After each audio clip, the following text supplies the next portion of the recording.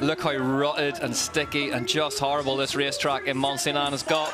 There's that tricky little entrance that Simon Andreasen got wrong. Vs Flückiger has a trials turn his way up on that rock. Look at Flückiger go though. It's almost a trial what they do. Finds a little bit of grip on the outside of that corner. And then from here with a lot of speed into that descent. Pidcock. Superb on the descents as well, you'd have to say. Yeah, he has the skills too.